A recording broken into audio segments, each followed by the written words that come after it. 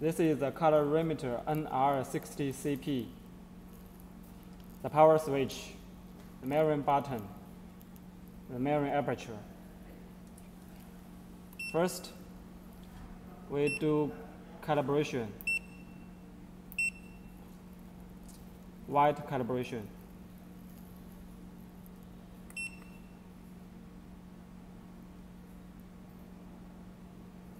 And then black calibration. Do black calibration in a dark space, for example, under the desk. It's done. Now it's ready for measurement. Measure a standard first.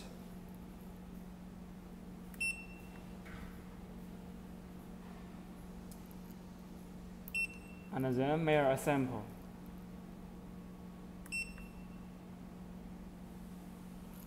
Okay, these are the test results.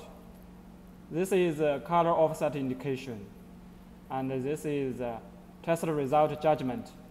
The delta E is too large, so it shows fail. Now let's check the manual interface.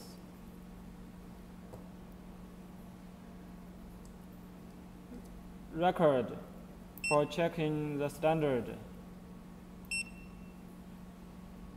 Calibrate for calibration. COM for connecting with the computer. Tolerance for tolerance turn on or turn off. Delete for deleting records. Light, choose different light source here. Display, choose different color space here. Settings, average for average measurement settings. Aperture for different aperture change, 8 mm and 4 mm aperture.